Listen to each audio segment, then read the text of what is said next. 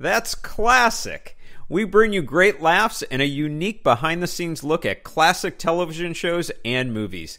I'm John Cato. I am an actor, voiceover artist, and also bring you an amazing insight as a moderator with over 20 years experience in the television industry. So today I have Johnny Whitaker from Family Affair. So, and many other shows. But Johnny was kind enough to be on, and I'm thrilled to have him on. I was a big fan myself, of all of your childhood, acting accomplishments, just phenomenal. And I know that coming up, you have CroftCon, I believe, in a week or so. Is that right? Next 1 week from today in Orinda at the Orinda Theater. Wow. And how far is that from like Los Angeles? Any sense of a distance? Well, it's near Oakland and Berkeley. Okay, that's helpful because I'm sure people are going, where is that? Yeah. Right. So if you're in Northern California, it's easy. If you're in Southern California, you'll have to fly or take, everything's expensive today. So. Yeah, that's an understatement. That is an understatement. Well, fantastic. Well, I'll tell you what, why don't, since that's coming up, why don't we start there? So you had Sigmund and the Sea Monsters. What was it like working with like the Croft puppets and that whole experience on that show? Well, I've got to say that I was just coming off of my starring role in Tom Sawyer. Right. And so with that, I mean, I was, kind of a bigwig, and Sid and Marty Krofft wanted me to star in their new series. And my agents and my mother and father and I discussed it and said, you got to give us a piece of the action. And so I own 5% of Sigmund. Wow, that's amazing. Yeah, I saw you were an associate producer on that. I did see that. Yes. And I got to choose my brother, Scott Colden. Wow.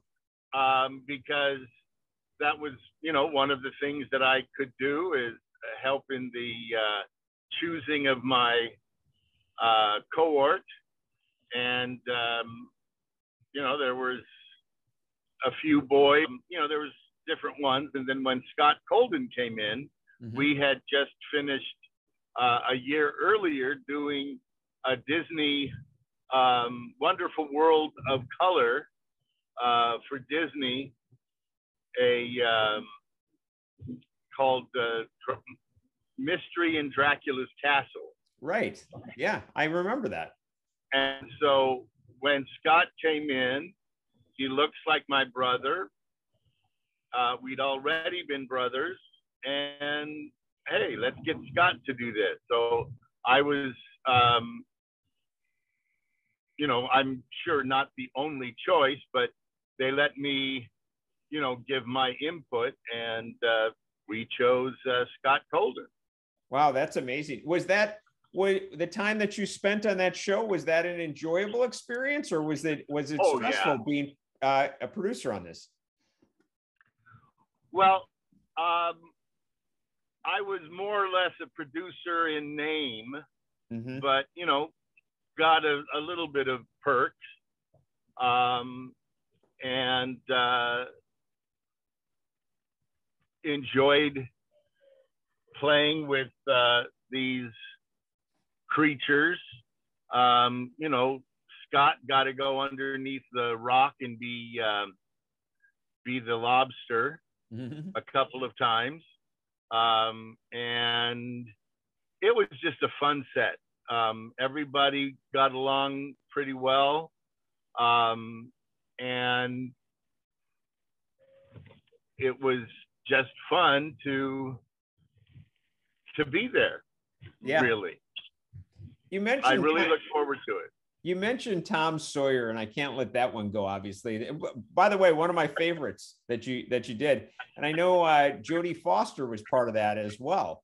Yeah, Jodie and I had played in a Disney film, Napoleon and Samantha. Yeah, Michael Douglas. Exactly. And the three of us were kind of the stars of the show. Mm-hmm. Will Geer played my grandfather.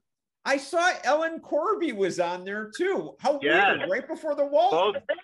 Both Walton grandparents were in that. Crazy. And also Mary Wicks, who played Zelda in Sigmund. Wow. Was in that film. But yeah, Jodie and I were friends. And actually that year, Jodie had turned 9 and was supposed to be going into Le Lycée Français, which is the French school in Los Angeles, a very hoity-toity French school. Wow. And so Jodie and I that summer, along with Mrs. Seaman, our studio teacher, studied French. And so Jodie and I got to practice speaking French together.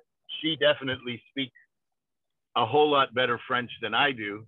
However, I can hold my own pretty well. And I just remember saying to each other, "C'est une voiture, répétez," which means there is a car, repeat. Memories. Yeah, I understand actually you're fluent in quite a few languages. Is that true? Yes, I speak 5 languages fluently. English, Portuguese, Spanish, French, and ASL, or American Sign Language. Wow, that's amazing. That really is. Now, hey, the other thing with Jodie Foster, obviously I saw it, you see it come up every time they mention the two of you, is that it's her first screen kiss. Was that weird between you guys? I mean, obviously you're kids. Well, had I known what the word butch meant, which I guess is kind of a tomboy, definitely Jodie Foster was a tomboy. Yes. But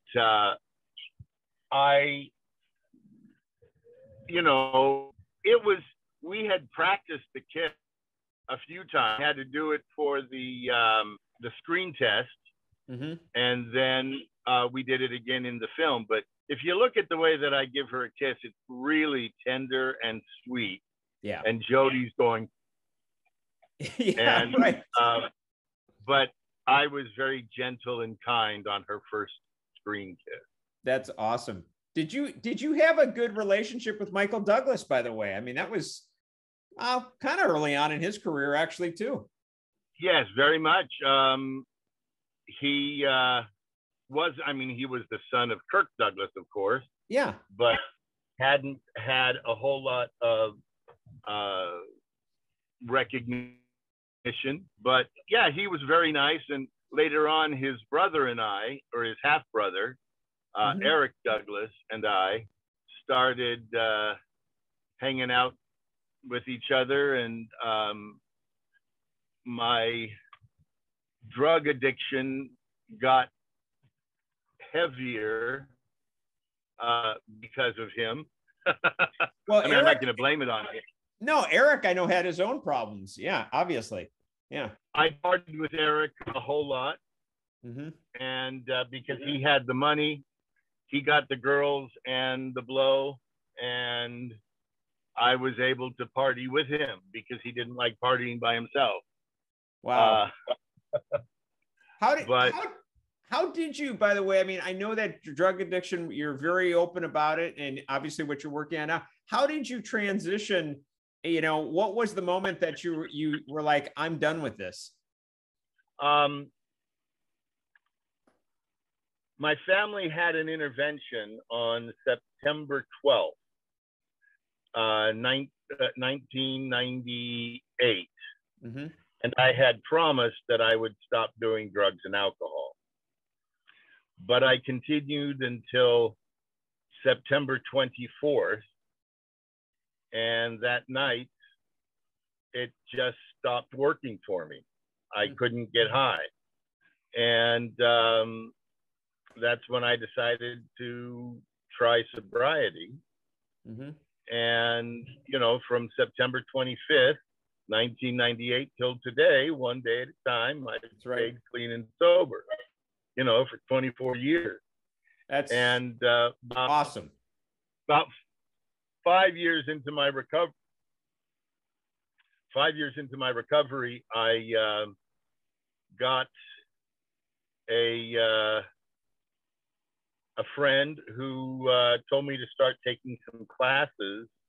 And in a year, I was a certified addiction treatment counselor. That's incredible. What an honor. So for about the past 20 years, I've been a certified drug and alcohol counselor. Has that been a rewarding experience for you? Rewarding emotionally, financially, absolutely not. Sure. But I have a nonprofit called Paso por Paso, which means step by step. And the main reason for it is to help the Spanish-speaking addict alcoholic find treatment and recovery. And I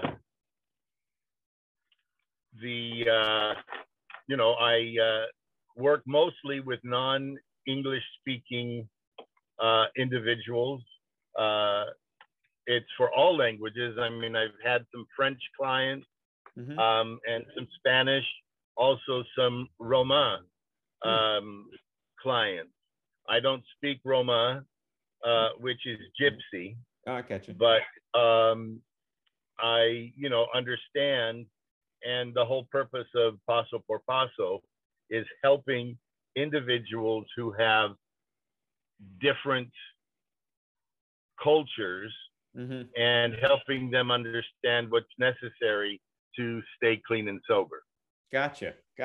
Did, obviously, I mean, it's a weird segue into Family Affair, but, Anissa, obviously that was a shame. And I've read a couple of things. I've read one that you were not surprised that this happened to her. And I also have read that you felt like she didn't necessarily want to act. What's the truth behind all of that? Both are true. Basically, once Family Affair ended in 1971, basically because CBS was going through a change in the hierarchy there, and Brian Keith used that as a good excuse to not renew his contract. And most contracts are only good for 5 years. Right. And so that was our 5th season.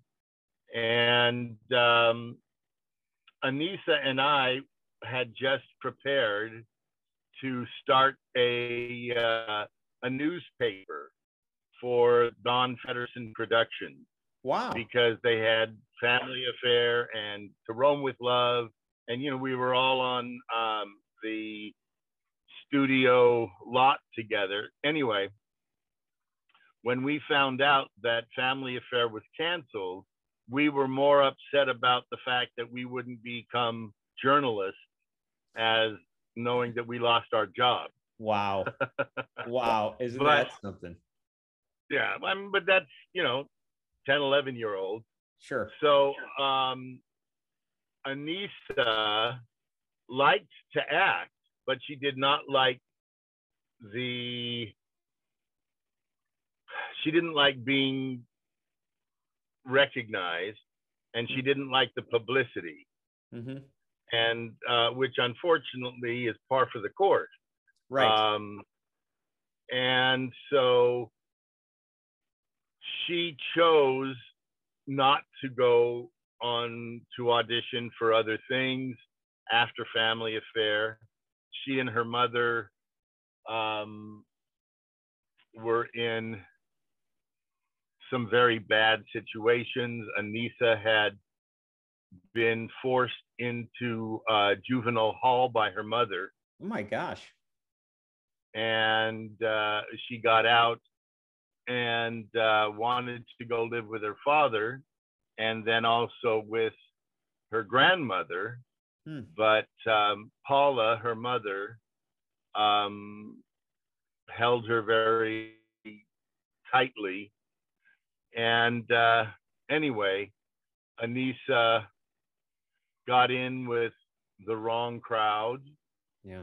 Was 18, had just gotten her money from her Coogan Fund money. Yeah. And she had a bunch of friends who were under 18, some that were over 18, but she was the only 18-year-old who had a car and money. And so they went to this Dr. Feelgood in Oceanside and a friend's house in Oceanside and partied. Anissa left the party to come back to her house in Playa del Rey. Wow. And they called and said, you know, we want you back here. And so she turned around and drove back, you know, 100 and some odd miles back to Oceanside. That's a good distance. Yeah. And that's when she took more drugs and passed out. And when the friends saw that she was passed out, they left and called from a payphone 911. And when the,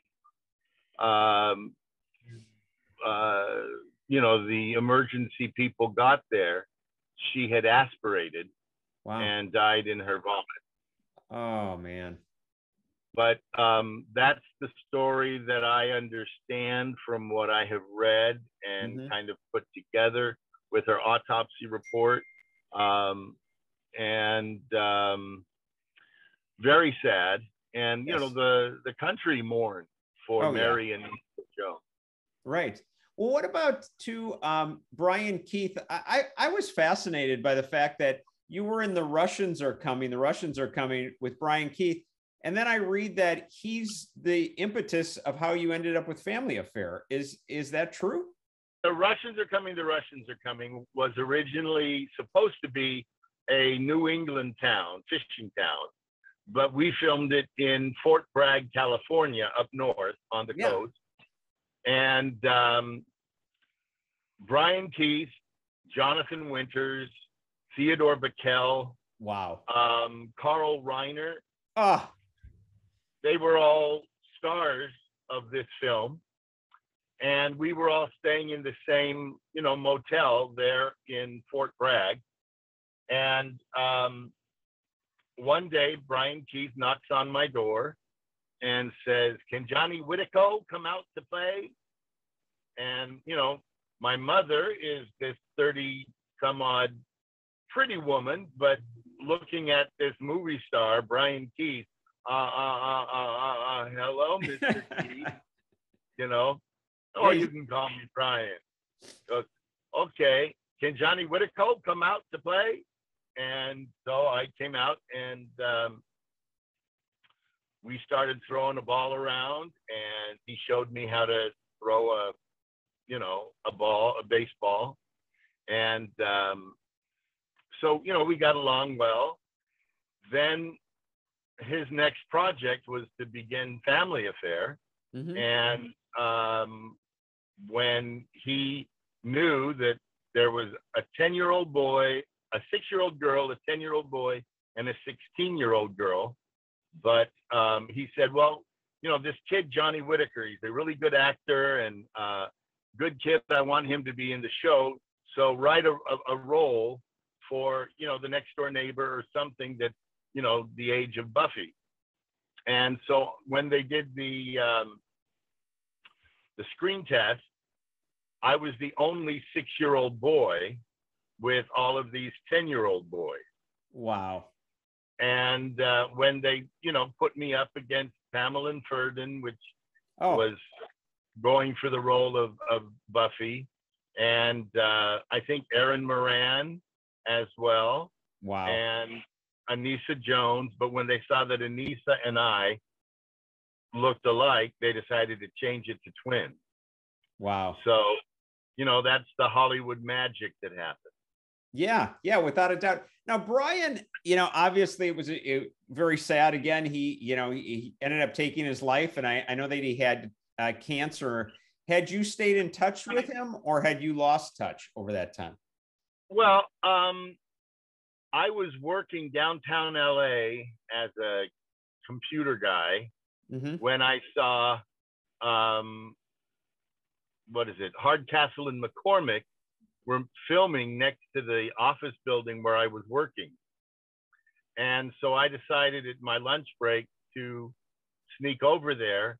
I saw his wife, and I said, can I come and say hi to Brian? She goes, yeah, let's go surprise him. So I went onto the set. He was in his dressing room, knocked on the door, and, we hugged and we talked for a little bit until he had to get back onto set. Then I went back to work, and, we would see each other on occasion at, I think Hardcastle and McCormick was NBC, and Sigmund was NBC. So we did, I would see him at galas and stuff like that. But before he passed, a fan had told me at one of the autograph shows, like the CrossCon, this fan told me that Brian Keith was in his last days, and that he was very, very ill with cancer. And so I called a couple friends of mine, and I got his home number. And I called Brian, and I was expecting a nurse or a secretary or his wife to answer the phone. And he goes, hello? I go, hello, Brian? Who the hell's this? Oh, hi, Brian. This is Johnny Whitaker. Johnny Whitaker? How the hell did you get my phone number?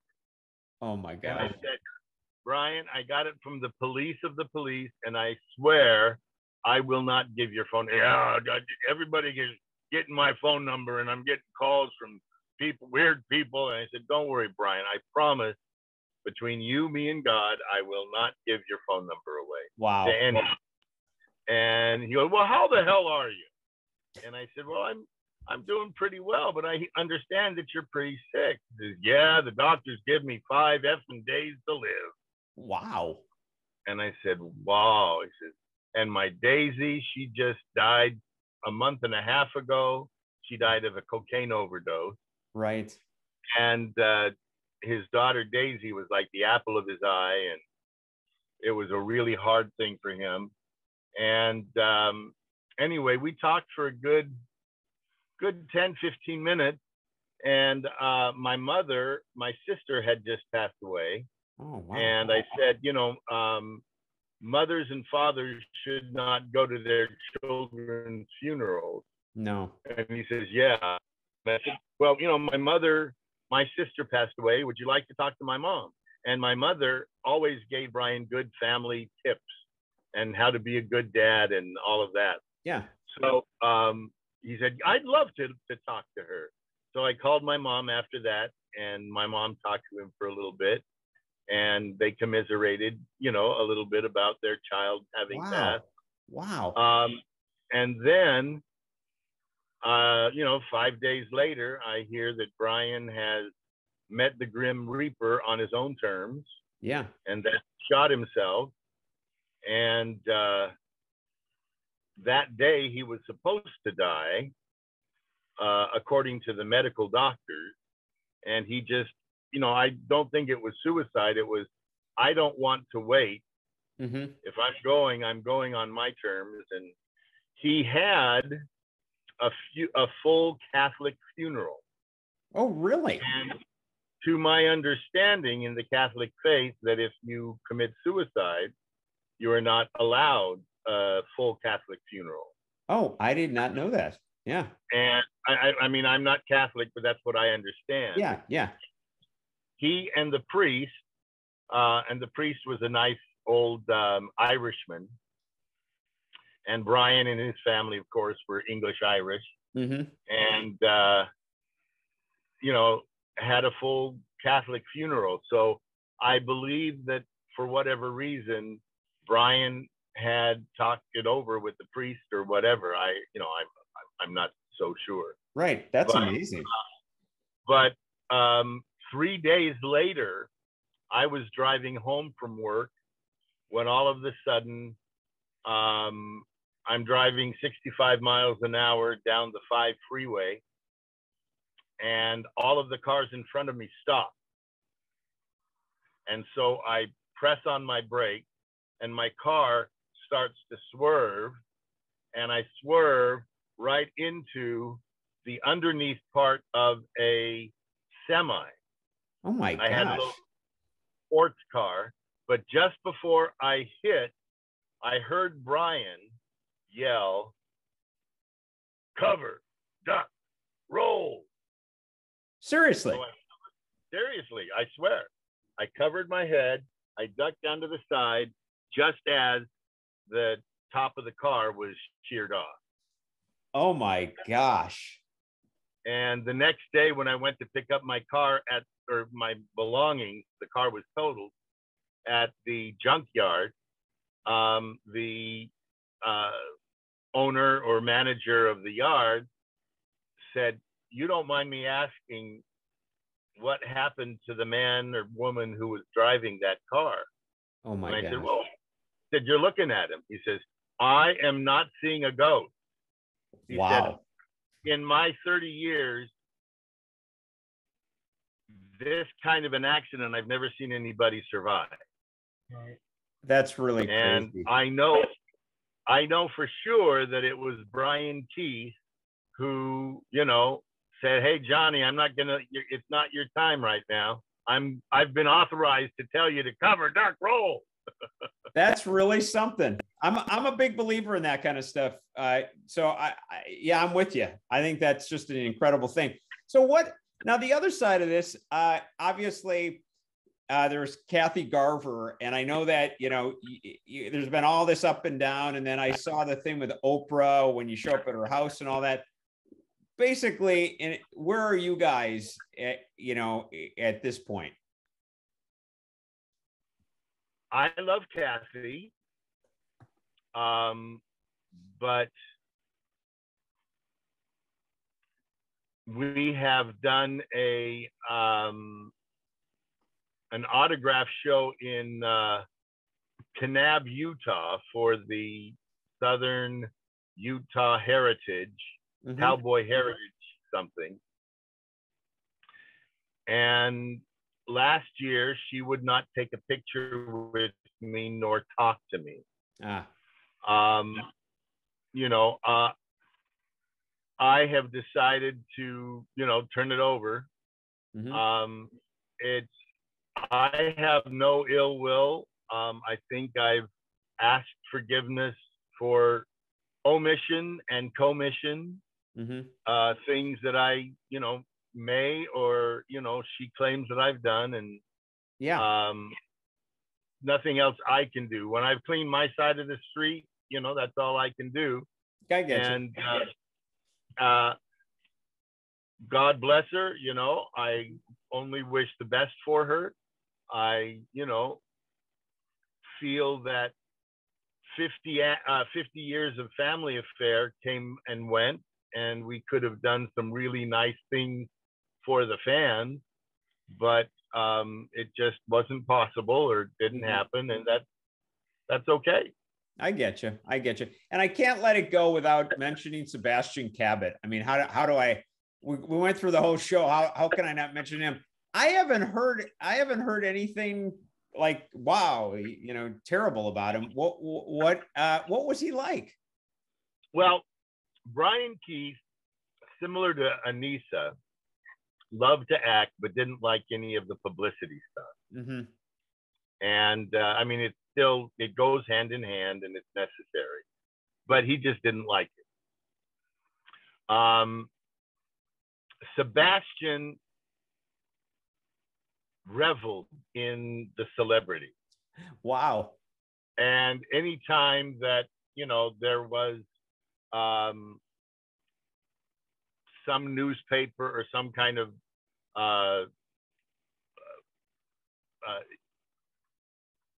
reporters on the set or whatever, he would grab the kids and say, "Hey, let me read you Winnie the Pooh for a photo," But it was great. I mean, what's better than having Sebastian Cabot read Winnie the Pooh to you? I mean, it gets no better. Yeah. Yeah. And so, for photo ops and all, it was, grab the kids, and Brian and Sebastian would kind of fight over, Sebastian always did this. Yes. With his, and that's so that the focus of the audience goes to him. And so Brian would go like that to bring the focus back to him. Funny. But, that's, I remember Sebastian saying to, when Brian we would play with, we'd jump on his back and he'd throw us around and throw us up in the air. And the only thing is you don't touch the toupee. He had a little toupee. Oh, funny. I never knew that. I never knew Brian Keith had a toupee. That's too funny. Yeah. Okay. And he, and you can play and do anything you wanted with Brian, but don't mess with the toupee. And Sebastian, it was always the actor prepared. Oh my gosh. I'm happy to talk with you, but we must rehearse our lines and be prepared. The actor prepared. Wow. And so Brian Keith would know his lines kind of, and, just say whatever and do it. And then Sebastian was, so I got two different ways of acting. Yeah, I could see it. And they both had a percentage of the show. Is that correct as well? I don't know about Sebastian, but I do know that Brian did own some of it. I got you. Did what was I gonna? Oh, I gotta ask you one. This is good. I had Erin Murphy, Tabitha from Bewitched on, a fantastic woman, by the way. And she said, beautiful. What was that? Gorgeous, beautiful. She's gorgeous, beautiful, and kind as they come. But she said a story. She mentioned you. She said that when you were on for Jack and the Beanstalk, she still to this day remembers you taking her across the street to lunch and pulling your own checkbook out to write a check. Now, is that true? If she said it, it must be. Well, she had a really good memory of you being on their show and stuff like that. Was that a good experience for you? Oh, yes. I mean, growing up in, you're in your mid to middle 50s. Mm-hmm. That's correct. So anybody, in our age bracket, I'm 62. Right. There was always the fight. Who's the hottest? Is it Tabitha? Is it Samantha, or is it Jeannie? Right. And, I was always on the Samantha train. Yeah. And so when I got to go on the set and saw her, it was like, oh my goodness. This is Elizabeth Montgomery. Oh my goodness. Wow. I mean, I was just starstruck. Wow. And got to do a couple of scenes with her and got to watch how they did the disappearing and the appearing. And that's cool. I just thought, wow. And so, I was on the set and I had a ball doing that. And it was very memorable. Did what was the energy, I guess we could say, of the set of Family Affair compared to the energy that you kind of got when you were on the Bewitched set? Well, of course, Anissa and I were the show. Yeah. I mean, there's no doubt about it. Kathy Garver and Sebastian and Brian were supporting characters to Buffy and Jodie. Nobody really, 80% of the population turned on the TV to find out what was happening with Buffy and Jodie. Oh, definitely. So, we were always coddled and loved. When I went onto the set there, of course, I was, I was down on the totem pole. Mm-hmm. And, I was a guest star, but they were very kind and nice. I mean, there was, energy. I don't remember anything much different. I just remember that she had she was still in the series pregnant. And this was the episode just before Adam was born. Oh, wow. And so I don't remember if she was still pregnant or if she had just had her child. Mm-hmm. But, I do remember that she, I think I remember her drinking.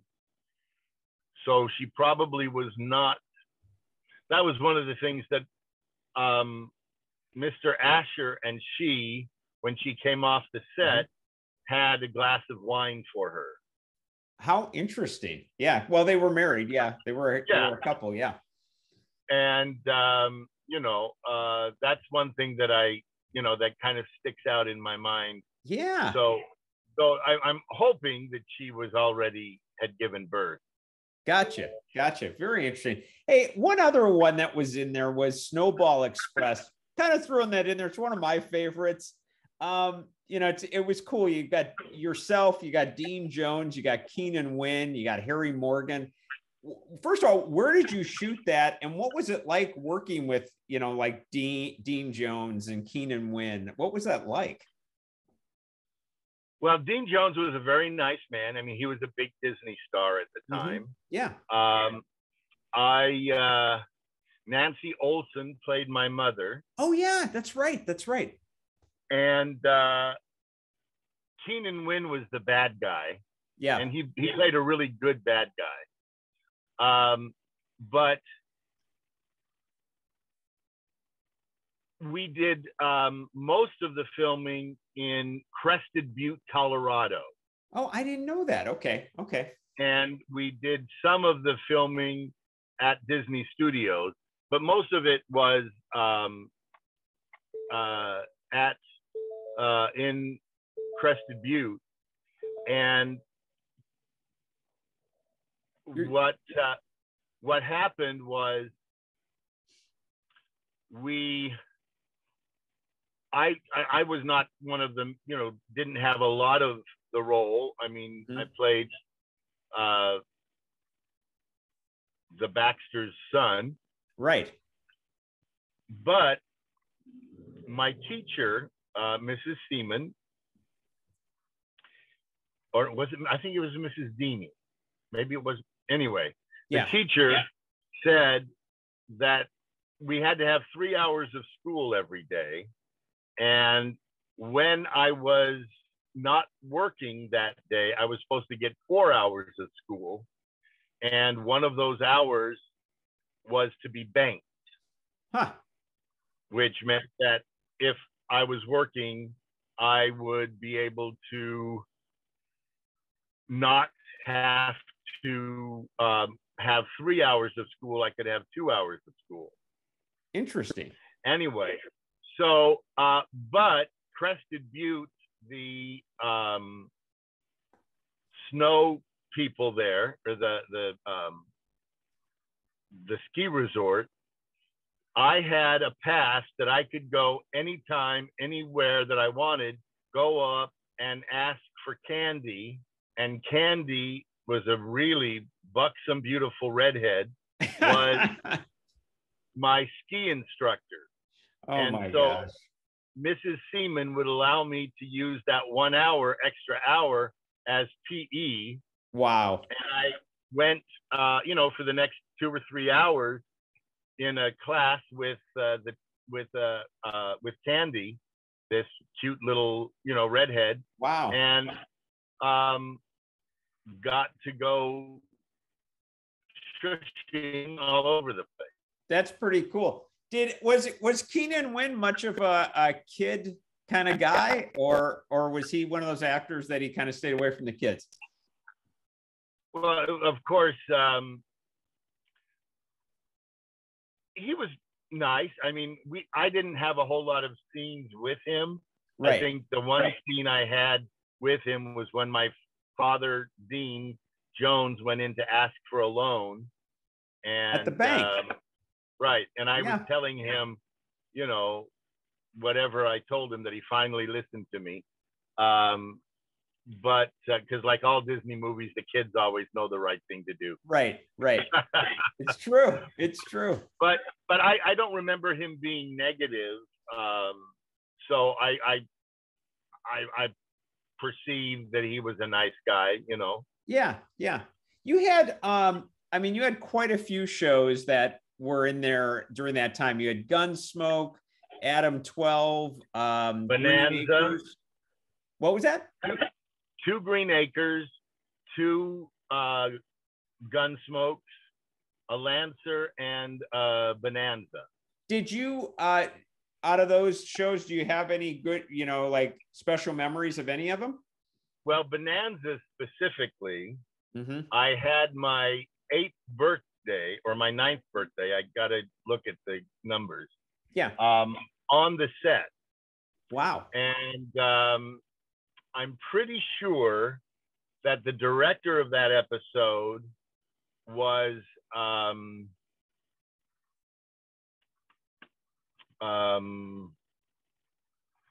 what's the star? Lauren Green or Michael Landon? Michael Landon. Yeah. I'm pretty sure that Michael Landon was the director. And good old Hoss, he made sure that the whole set celebrated my birthday. Wow. Had a great big cake for me, and he bought me chaps and a big 7-gallon hat. Wow. And real stuff, real cowboy boots. I mean, the whole 9 yards. And I just remember that birthday on the set. When you say the set, I know that was that at the studio or was that like on location? We did all of my Bonanza in the studio set. I see. Where did they shoot that actually? Do you remember? That's when I think it was at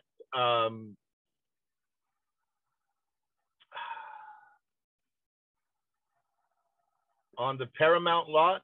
Okay, could have been. Yeah, I guarantee you, the way things work with this show, someone will write in later and say, "No, it was on the whatever lot." They always do. But exactly. Yeah. The other thing, Gunsmoke, you have 2 episodes that are back to back. They're like part 1, part 2. Well, no, actually, there were 3. 3? Because there was a 2-parter, and then I did another episode. Oh wow! Related to still the other 2, the 2-parter? No, the first separate. one was separate, but the other one was done as a 2-parter. I got you. Ellen Burstyn played my mother. Wow. Top of the. I mean, it's great actress. Well, just one of the last things too. I know that you were a talent agent. I know your sister is a talent agent. I think still, right? Yes. Yeah. I read that you had signed Dana Plato right before she passed away. Did you have any sense of her at that point? Like, wow, she's having some issues? Because you'd been there, obviously. Well, what happened is, I believe it was the movie Gods and Kings that Clooney was starring in. And George Clooney. Mm-hmm. And he specifically requested that Dana audition for a role in this film. And the request come across the wires, as they call them. Now it's an email, but at the time it was a specific kind of like the news wire, but it was specific to television and commercials, and it just said, "We're looking for the talent representation for Dana Plato." And Todd Bridges and I had the same agent for a while, and then his father became his agent. And I had his phone number, and I called him and I said, "Hey, you know, they're looking for Dana. Do you know anything about, you know, getting in touch with Dana?" And he gave me her phone number. Wow. So I called her and I said, "Hey, Dana, you know, this is Johnny Whitaker." "Oh, hi, Johnny. We'd met at a talk show, something or other on Kid Stars." And, you know, she knew who I was. And I said, "Do you currently have any representation for SAG or After Work?"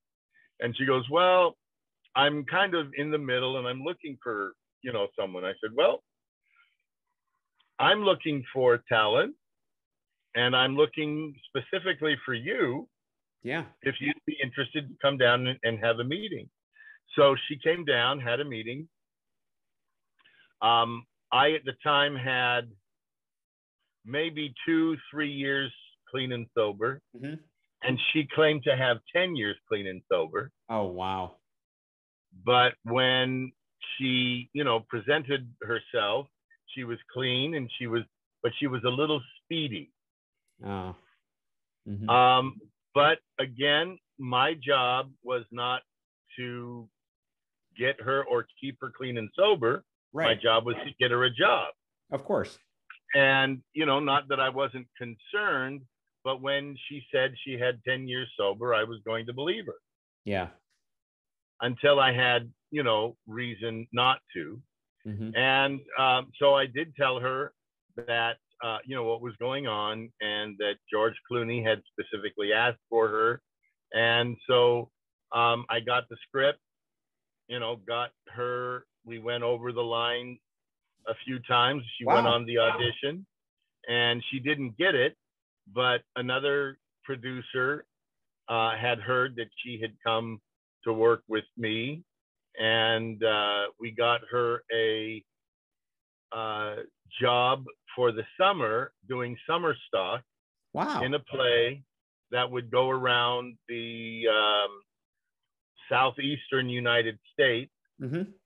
And she then wanted to do that, but she wanted to do it with her son that was living with his father's mother, his grandmother. And so she bought a Winnebago so that she could drive with the cast, and save money and take the money from, you know, the per diem, and pay for gas and all of that. So that was her plan, and that was her motorhome that she had, and that she was going to have her son with her that whole summer. Oh my gosh. And unfortunately, you know, there was about a 2-week period where she had hid away because a girlfriend of hers who claimed to be her lesbian lover had called the police for, you know, because she didn't know where she was. And she was, so I had called her son and her ex-mother-in-law asking if they knew where she was. And her son said, "Mom's fine. She's safe. She just doesn't want anybody or any, you know, publicity or anybody to find her." I said, "Hey, okay, just let her know that, you know, she has a meeting in a couple of weeks, and I wanted to go through some stuff with her on the play." And he goes, "Okay, I'll let Mom know." And I think he was 13 or 14 at the time. Wow. And then she, without my knowledge, went to Chicago for a blue movie con. Yeah. Because she'd done some blue movies. Right. And was supposed to be a big star there. Then they flew to New York to do the Howard Stern show. Oh my gosh. Both things that I didn't know about. Wow. And then the next day she flew back to Moore, Oklahoma, where she fell into a deep depression and did some cocaine and meth and other pills and died. Unbelievable tie-in. Johnny, all I got to say is you are a lucky man. You are a lucky man. You're sober 20, what did you say, 24 years? You're not, yep. You've been around it. You know, oh, your phone fell there. You've been around all of this tragedy and all these things, and you're still here. So, you know, somebody's watching over you, man. Hey, I truly believe that God has blessed me greatly. Big time. I agree with you. So look, I always let everybody, when I'm, when I end my podcast, if there's anything that you want to, like as far as from a charity standpoint or anything like that you'd like to put out, maybe tell them about, CroftCon, anything that you'd like to end as far as where you're at. Absolutely. Well, May 21st, I will be in Orinda, California, which is near Berkeley and between Berkeley and Oakland, on the East Bay. And we'll be there all day the 21st. I think there's a special dinner on the 20th, but I'm not sure exactly what the plan is. Then I will be coming back and working until June 4th. I am going to be in LA for the big opening of a series that I just am a part of called The Last Evangelist. Okay. And you can go to David Heavener, HEAVENER.TV, and get information on that.